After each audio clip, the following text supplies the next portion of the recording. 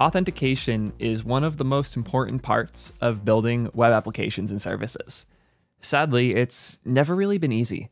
There have been really cool solutions built in the space, things like next-auth, auth0, clerk, so many more. The majority of these things are services, though, companies that you pay to run your authentication and authorization, manage the auth data on their servers that you connect to. There's a couple frameworks that have decent built-in authorization and authentication solutions, but all of them are pretty limited. Generally speaking, even though OAuth is a standard, there haven't been very many standard implementations of the auth layer, both for the client and the server. The best experience I've personally had owning my auth has been with the next-auth package that made it incredibly easy to connect an auth layer to my database in my application and immediately have access to that, immediately have access to user data with authorization on the client and the server trivially. However, that solution was baked very heavily around Next.js. Thankfully, Ballas and crew have been working incredibly hard to improve next-auth and get it to a point where it's not just useful for Next devs, but it's actually useful for all full-stack web devs. Today, Ballas announced next-auth.js, a new auth package that has an agnostic core so that you can theoretically build a binding for any framework using one backend for the authorization and authentication, and all clients can now access it. Super exciting stuff. The main reason that this dropped today is that the first binding is SvelteKit auth. So @auth/SvelteKit is the package for using auth.js in SvelteKit, so you can use your existing next-auth backends, connect them to this, and have auth that works both for your Next.js frontend and for your SvelteKit frontend. Super, super cool.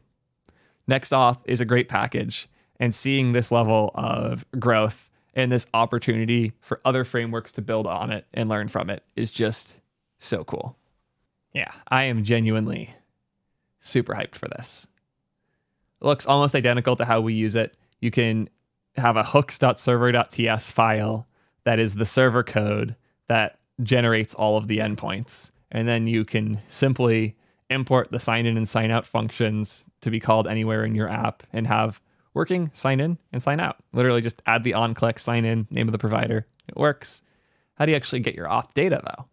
Apparently it comes in from parent, which makes sense because you'd put the auth at the top level and now all pages have access to that. Pretty cool stuff. Right now, the big missing piece, I think it's important to know, still no React Native support. Because React Native doesn't use cookies and doesn't give you as much control over requests, it's hard to add in a cookie-based and JWT-based authorization authentication solution.